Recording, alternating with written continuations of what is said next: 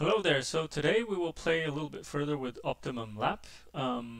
The idea is that we can use OptimumLap to create a virtual model of our vehicle and use that as a reference for our lap times in real life. Um, so I've already um, pre-populated some of this to make the video a little bit shorter. But what I had to do was create a new vehicle. Okay, it's showing when you try to create a new vehicle, everything is empty. So let me delete that one. So you have to look up these values for your own car. You have to choose the car type, put in the mass of the vehicle, including fuel and driver. So for my M3 compact, I put 1,475. And then the aero data is probably the most difficult. I would say if you cannot find the exact info for your car, try to start from one of the vehicles that you can find on the Optimum G website through the link in the software. In my case, most of this info could be found more or less. And so for a 3 Series E46 M3, these numbers are available. And info on gear ratios is also pretty easy to find. Torque curves. So I use all of these to kind of pre-populate this vehicle model. So yeah, for the engine, I made it pretty simple, but it's possible to make it more detailed than this, of course. And things like tire radius, just look up the tire size of my tire and then divide the diameter by 2. Nothing too special. Air density, you can look this up in Google. It's about 1.29 kilograms per cubic meter. Because I was using semi-slick tires, I put 1.2 and 1.2 for longitude and lateral friction. Put in the gear ratios, put in the drive efficiency. I did have a shorter final drive. I think I had 4.1, so that's what I put. And then it's done. So then it was possible to run the simulation. So, I had to import the two tracks, circuit Spa-Francorchamps and circuit Zolder. Then just simulate the vehicle with the two. After you click simulate, it'll come up with these two results. So looking at these results, it is saying a lap of Zolder should take 1 minute 51.4, and a lap of Spa-Francorchamps should take 2 minutes 48.2. If I would compare this to my real lap times, my lap around Zolder was about 2 seconds faster than predicted, and my lap time around Spa-Francorchamps is about almost 4 seconds slower than predicted. That's right. And this makes sense because for the lap around Zolder, I really couldn't really think of anywhere where I could have gained additional time, whereas for the lap around Spa-Francorchamps, I definitely did feel like I left some time on the table, and the conditions were pretty slippery on the day that I set the best lap. Also, if I would look at the lap around Spa-Francorchamps in detail, in terms of what Optimum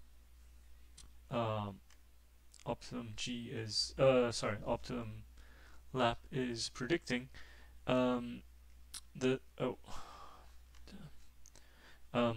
So the interesting thing for me was to look at what it predicted um, for Eau Rouge. So Eau Rouge, in reality, if you look at it,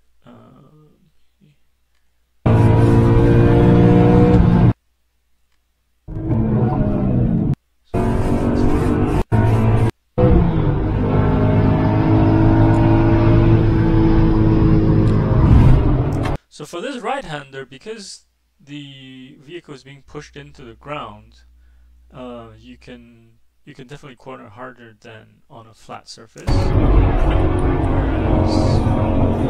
here at the brow, for the left-hander, you definitely cannot. So if the software had taken the elevation change into account, then this right-hander, which it's showing minus 1.2 Gs, that would be, that would show a higher value than what it's showing for the left-hander, which is also 1.2 Gs. So what that suggests to me is that this digital racetrack in OptimumLap is a perfectly flat surface. It is on a perfectly flat surface.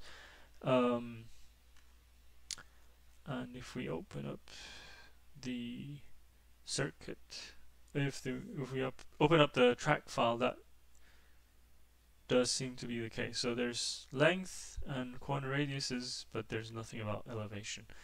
And so that could also be a reason why I'm not able to get anywhere close to what it is predicting in terms of lap time for circuit Spa-Francorchamps. Because if you look at this corner, it leads onto a very important long straight. And this whole straight is uphill as well, which is not taken into account by OptimumLap. Which means that first, in OptimumLap, the virtual vehicle is able to go through this left-hander way faster than I'm able to in real life, thus carrying more speed onto this straight, and it is able to keep accelerating on this straight without needing to overcome the slope that you have in reality. Because in reality, this Camel straight has quite a gradient to it, and therefore I'm pretty sure if we look at the speed, where is the speed? So it's saying the vehicle is able to reach almost 250 kilometers per hour. From memory, I don't believe my vehicle was able to reach that kind of top speed. But this is where, if you have a completely flat track, like a flat surface with no elevation, then you would expect a higher top speed. So that's one. That's an additional limitation of the software that you need to take into account. The other thing is also in the vehicle model. There's no interestingly, there's no weight distribution or COG. So I'm guessing the vehicle model is relatively simple in this. So the fact that the M3 Compact has pretty bad weight distribution from a traction point of view is not taken into account. So a vehicle with a more rearward bias but the same mass and same power should perform better than the M3 Compact, but if you just look at the parameters available in this software, that there would be no distinction between the two. So that's an additional limitation of the software. With that said, it is free, so cannot complain too much when you get all this for free. So and what we're showing is that even with all of these limitations, it is providing very valuable data. I think the the promise is that you're around the predicted lap time should be around 10 within 10% of what the vehicle should do. And I think if you took more time to fully correlate the vehicle parameters, such as longitudinal and lateral friction, you might even get a better result. But even so, with the limited amount of data that we put in, the predicted lap times are pretty close to what I ended up doing in my car. So, pretty impressed with the software.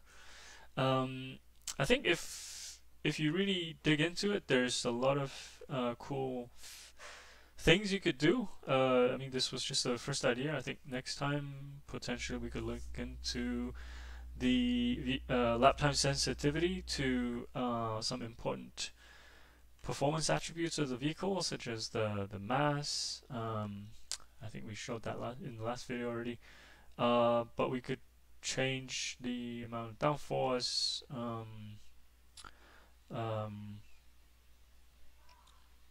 power, and grip.